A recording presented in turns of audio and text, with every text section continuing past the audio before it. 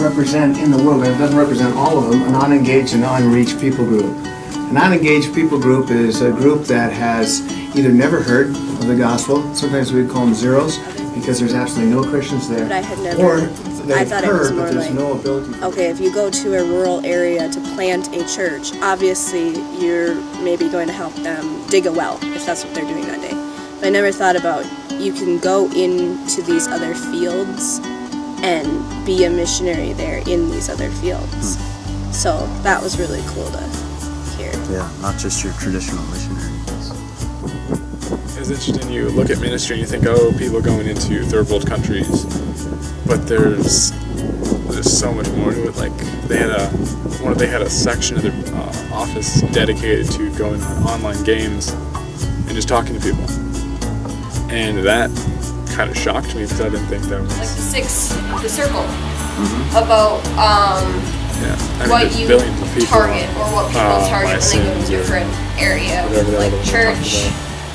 Family, just social things like that, like why they go to a different area. The food that they had there was really good. Everybody remembers. That's funny. And then I remember going out back. And it was cool. They had Twitter, Facebook, whatever the heck people use these days. They had like 5 or 6 people. Just amazing. Yeah.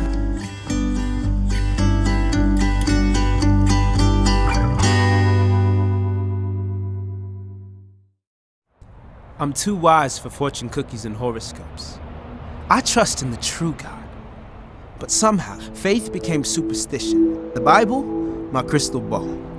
Reading the scriptures like astrologers do the constellations, hoping to see a glimpse of my future. Praying the Lord reveal His will for my life. Because if I make a right turn when I should have went left, who knows where I'll end up? And the person I was supposed to be will be wondering where I am. Who I am. Who am I? And who is this God I thought I worshiped? Hoping in the cross like a 4-leaf clover, but the Lord proved not to be a lucky charm. So what is true faith in the true God? My life is not what I thought it was, but I'm still not sure what it is. How did I get lost when I obeyed every instruction? This is not the journey I expected. I used to have dreams for my future, but I became so restless I couldn't sleep well enough to see them anymore. Only God knows what I'll become. And He's the only one who needs to. After being misguided for so long, I realized I didn't need clearer directions, but a better destination. I became a slave in pursuit of greatness, but my Lord said the greatest pursue servitude. And true worship extends beyond hymnals and pews. True faith works to love the ones it claims to save. It doesn't wait for future promises to be seen, but believes and labors for what it knows is coming. Peace. Blessed are the peacemakers. And that's something I'm capable of even now. Knowing I will be blessed as I trust God with the future I could never discern anyway. So I devote this moment to serving people and not my destiny. Just as the Son of Man came not to be served, but to serve and to give His life as a ransom for many.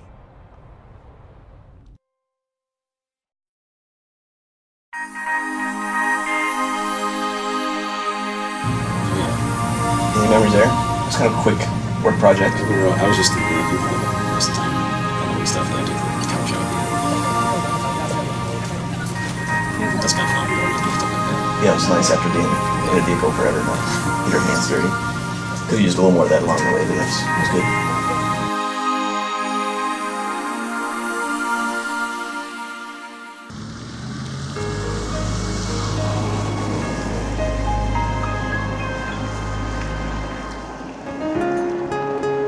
Okay, this is where we record the daily tours. So Jim Daly, the host, and then Kind of the basic tour. yeah, and then the really funny lady from the front desk gave us like John the Fuller, VIP tour. She took us in the. That's it here. If you notice, Yeah, we got like to go where they. This is a great way for us to communicate with the sound booth, the producers back and forth without interrupting the guests partway through. So we sat in there, and I remember she made me like great at storytelling. Sat in his chair or whatever, which was. You're telling a story that has nothing to do with the broadcast. Adventures in Odyssey, I remember that. That was really cool because she showed us like all the different things. Like these are this guy's shoes, like the sound when you hear him walking around, this is the shoes that he wears, and she's like pulling different things up. And then It was really good at giving us the rundown on how it all worked.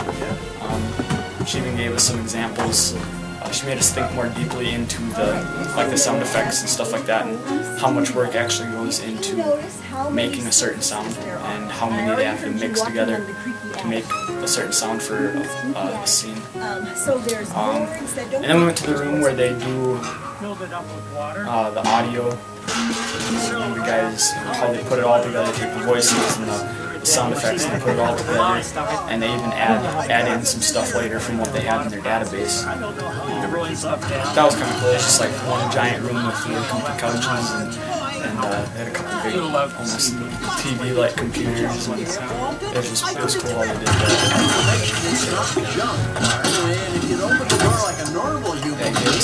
DVDs that they worked on. Their DVDs had what we had listened to on his computer, so he gave us little snippets of stuff that he had done for a part of one of the Adventures in Odyssey's audio stuff, and so he gave us the DVD afterwards. Hey, thanks for helping, Whit. Hobbs said he wanted everything of value sold and the money donated to the church. The whole Odyssey bit, Yeah. I'm like, woo! You should have seen me and Lily. I turned away, I missed that. How are you like? You were like... I'm doing it again. I have always wanted to go there. I'm a huge Odyssey fan, and so that was cool to see. Yeah, I was so jealous that she got the shirt and Zach got the shirt, and I didn't have enough money to get the shirt. I was like, look at this, I remember this from the stories. And I bought a t-shirt in the gift shop. And then we found Narnia down there. We walk into a room, and then it's like this big wooden frame that looks like, yeah, it was the wardrobe, and we walked through and we're like, what? We're just walked into Narnia!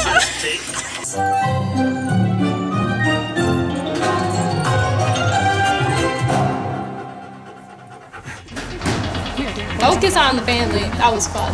Focus on the family. I really enjoyed Focus on Family, mostly just because I got to see because I was part of MOPS when I was a little kid, and they were helping out MOPS. We were putting stuff together so then kids could do things, and I enjoyed Focus on Family too because it brought some competitive nature out of us to see who could do the most in the shortest amount of time and with the best quality. Explain what we were doing. We were putting 3 or 4 feathers in, and then we had put in sheets and everything, and I was the feather man, and the feathers, I was amazed about how many feathers I had to go through.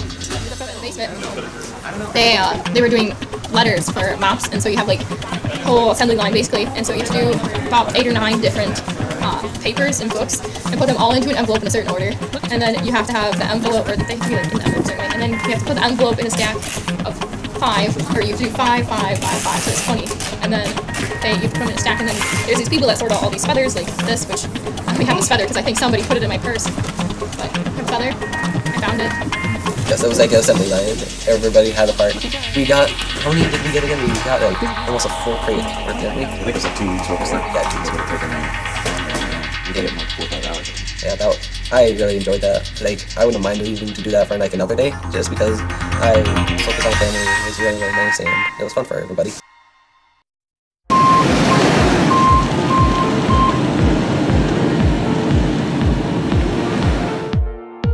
So it's kind of a little bit like taking a drink of water from a fire hose and trying to grasp all that. Do you have any questions on that? GLEN EYRIE's, they have it was kind of next door to Navigators. 16 minutes and 22 concepts we just briefly touched on. 3 rock types. Again, checking your memory. 3 main rock types. Who remembers what they are? Sedimentary, igneous, and metamorphic. Good. What we did there was we were given a tour after a video about how creation, using the flood for evidence for creation.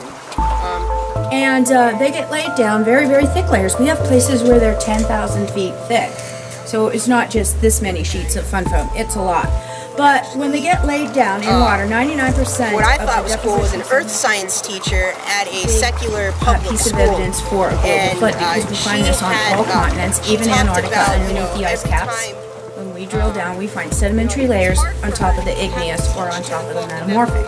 So there are sedimentary layers all over the globe. As a matter of fact, even in the highest mountains of our world, the Himalayas, for example, underneath the ice. But she always knew who the Christians were in the crowd, because as soon as Evolution chapter came out popped the camp shirts, thousands of feet above sea level now. They have to have a cementing agent in the water. Okay, cementing agent.